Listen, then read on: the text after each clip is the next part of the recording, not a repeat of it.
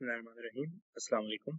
Even before starting your research, you should know what are different elements of a final dissertation or thesis because it gives you an idea and plan on how to complete your research work. So on the first page of your thesis, it will be the title of your research, your names as well as your registration numbers. You may have multiple supervisors, so the name of the supervisor and the year of your research work. The next page will be your certificate of research that has been examined and authenticated. So the names of your supervisors and their signature and the chairman, and accordingly will fill other parts. The next page will be about the author's declaration. So here these are all fixed words where you are permitting and authorizing UET-Peshawar to use your thesis and make photocopies of it, or part of it may be shared with any institute or individual. And you also permit the electronic distribution of your thesis as well. So all your signatures will be here. Next section is the acknowledgement, where in your research maybe your friends, family, university staff have helped you in completing your research work. So here you will acknowledge them that you are grateful. The next page will be about dedication. You can dedicate this research work to anyone or any cause or any event that you think is worth honoring by dedicating it through your research work. The next section will be table of contents. So you don't need to write anything here. At the end, once you have completed all the chapters, you just simply right click on it, click on update field and update entire table and press OK to this, and it will update all these table of content for you automatically. The next section will be the abstract, which is also known as executive summary. And in abstract, you actually write 1 or 2 paragraphs and you write them in a form of answering about these 7 simple questions: that what is the background of this research, from where it came, what problem or technique that your research work is covering, and how others solved them or used or created those techniques, and how you are improving on their work or how different you are doing from them. And then your research work is not a whole, and then what are the limitations or limited scope of your work, then what was your finding, and then how your findings can benefit the field of research or the nation or the whole world. Then you will start writing your chapters. The first chapter is always the introduction chapter, and it starts with a topic introduction, which is actually the introduction of this chapter. So here you will tell that in this chapter what are you telling, but of course the details of them will be coming forward. So in introduction chapter, the second topic will be the background and history, which mainly tells that how you got motivated to actually start this research work, and you should base it on some good referenced historical facts as well. Then you will write the scope of your work. For example, if your research work is related to structural engineering field, it is a limited aspect of it that you are only touching in this work. For example, your work is about perpendicular weld joint strength in steel bars. So here you will clearly inform about the scope of your work. Write everything in clear way. Don't use technical English writing skills and avoid shortcuts and slangs. Next, in introduction, you tell about the problem statement, which is actually based on these 2 studies. So what was the background and the history, and how limitedly you are working in a particular field where you have discovered a problem and you have taken this challenge to solve it through this research. So you will just try to solve it. Even if you fail to solve that at the end, you still write this thesis to show your struggle and advice for future researchers on how they can redo it without doing those mistakes that you did. Next topic is about the aims and the objectives. So in order to solve the problem in section 1.4 here, you will aim some specific results. For example, one aim is to find the strength of a perpendicular steel rebar welded joint. And by hitting that aim, you will achieve few objectives which can be relatively broader. For example, one of the objectives that can be achieved by aiming this work is to find a new technique of joining steel bars in applications where it's used perpendicular to each other and fulfill the code requirements. So you can see that your objective is very big and you are achieving this objective by actually completing this task of finding out the strength of a welded joint. So in this section, you will write achievable aims or goals and their objectives.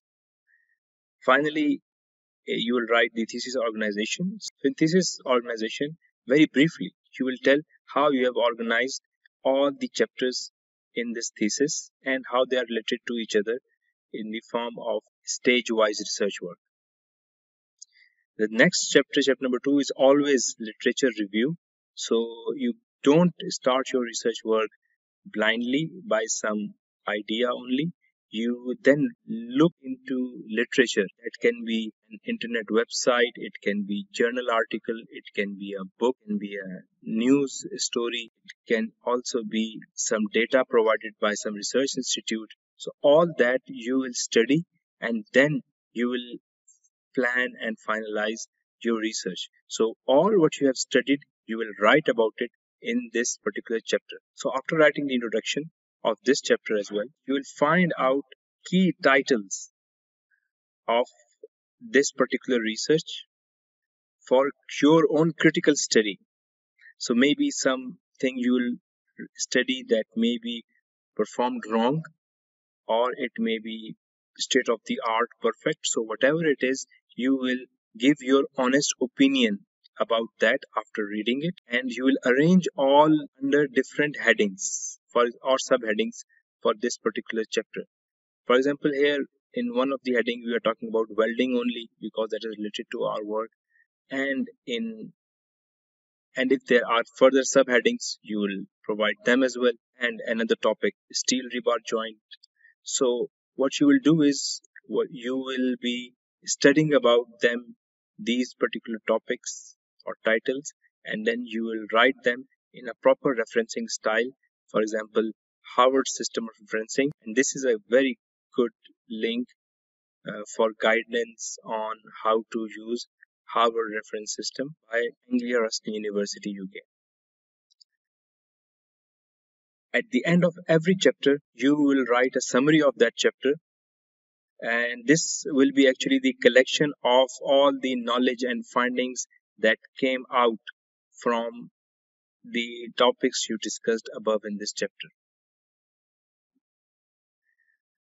Then you will have a group of chapters, and based on multiple preliminary studies that you will do to perform this research, that of course those studies are before your actual experimental work, and these activities can be a survey, it can also be estimation, similitude or scaling, theoretical or numerical modeling, field trips or data collection. You can make multiple chapters out of these type of studies that you have done. So maybe chapter 3, 4, 5. So as many of these things or similar things are part of your study, you will make chapters out of them. And again, in those chapters, you will explain your detailed work that you have done. So for example, if you have done a survey, you will detail the survey. If you have done some estimation work, you scaled something, or you have done some small numerical calculation or some theoretical studies as well, you can make separate chapters out of them. And as usual, this chapter as well and all other similar chapters will end with summary. So here we, as discussed in the previous chapter, this may be another chapter and it may be about a survey or maybe a numerical work, and it ends with the summary as well.